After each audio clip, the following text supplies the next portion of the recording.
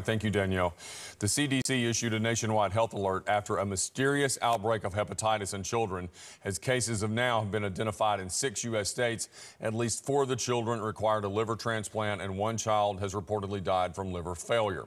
News 19's Archie Snowden's been following this story and has the latest. Okay, thank you, Greg. Now, health officials around the world have been on the march to try to find anything in common with these cases, but health experts around the world agree that this one may be just too hard to explain. Now, the CDC reported that 1 child has died in Wisconsin, and health officials are now worried that this is indeed may be an outbreak. What makes this even more difficult to determine is that the children are now nowhere near each other or connected to one another.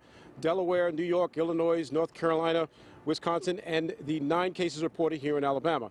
Doctors have found 9 children, the 9 children in Alabama with acute hepatitis who were previously healthy but had been diagnosed with the adenovirus, which is associated with the common cold, but doctors admittedly are at a big loss.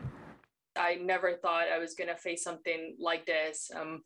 I mean, when you go into pediatrics, yes, you're going to see sick kids, but and you know it's going to happen, but you know, not these often within our specialty. We see these events of acute liver failure or acute hepatitis really close to each other.